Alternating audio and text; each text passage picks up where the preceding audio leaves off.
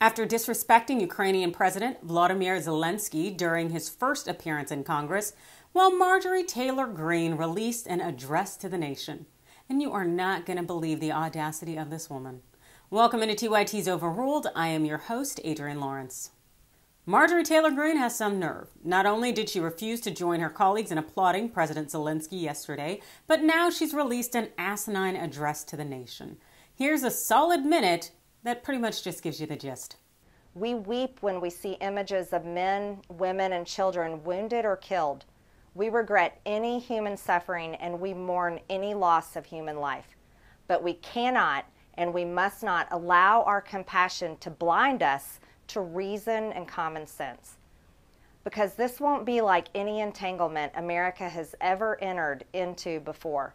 A potential war with Russia is not comparable to Iraq or Afghanistan. This is an 8-year-long smoldering conflict in which peace agreements have been routinely violated by both sides. It concerns a country in which Joe Biden, Nancy Pelosi, and Mitt Romney have direct financial interest. A country which government only exists because of the Obama State Department helped to overthrow the previous regime. The ugly truth is that America is in no shape to throw herself into another foreign conflict. Yeah, both sides are at fault here, sure. And let's also not forget to include some blame for President Obama and Joe Biden. I'm really surprised that Greene didn't also try to tee it up for Hillary some way. And it's also pretty crazy how she's bringing up Pelosi and Romney being wrong for having financial interests in this country when she reportedly bought some $15,000 in defense and energy stocks 2 days before the war.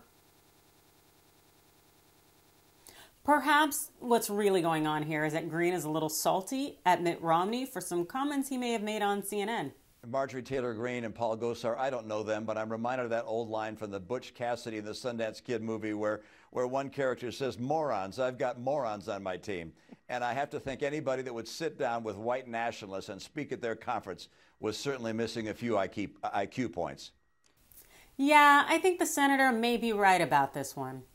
Not only do we have the D.C. jail, which is the D.C. gulag, but now we have Nancy Pelosi's gazpacho police spying on members of Congress, spying on the legislative work that we do, spying on our staff, and spying on American citizens that want to come talk to their representatives.